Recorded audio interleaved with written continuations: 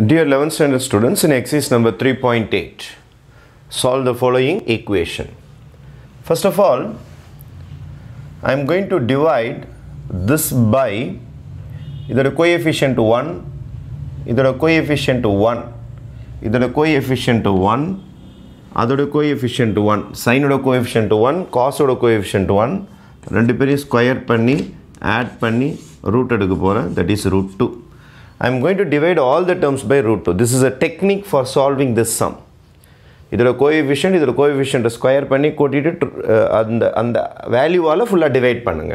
இப்போ டிவைட் பண்ணிங்கன்னா என்ன வரும்னா உங்களுக்கு இங்கே 1 இருக்க மாதிரி 1/√2 sin theta plus 1/√2 cos theta is equal to 1.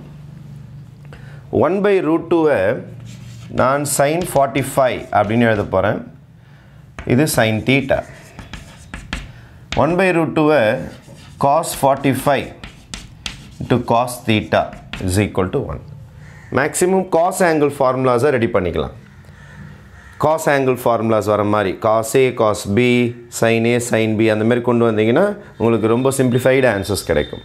அதனால் maximum cos formulas அப்போ இந்த சம்மனை எப்படி எழுதுறேன்னா cos theta cos pi by 4 plus sin theta sin pi by 4 இந்த மாதிரி மாற்றிக்கிறேன்.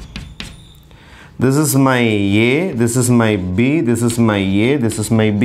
What is cos A cos B plus sin A sin B? Cos A minus B is the formula. Cos A minus B is the formula. இப்போ நமக்கு என்ன வரும்னா cos of theta minus pi by 4. Theta minus pi by 4 is equal to 1. Cos of theta minus pi by 4 எப்போ 1 வரும் நமக்கு cos 0 டிகிரியில் தான் 1 வரும். cos 0 டிகிரியில் 1.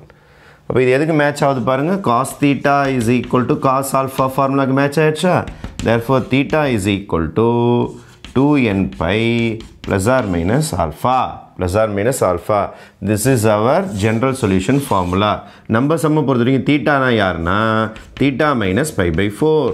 2n pi plus or minus alpha na யாரு 0. இப்போ 0 கூட ஆட் பண்ணாலும் சப்ளை பண்ணாலும் வேஸ்ட்டாக போயிடும். இப்போ theta minus pi by 4 is equal to வெறும் 2n pi. எனக்கு theta தான் வேணும். இப்போ minus pi by 4 அந்த பக்கம் கொண்டு போங்க. இப்போ theta is equal to 2n pi plus pi by 4. Take LCM. Theta is equal to 8n pi plus pi divided by 4 where n belongs to integers is your final answer. Thank you.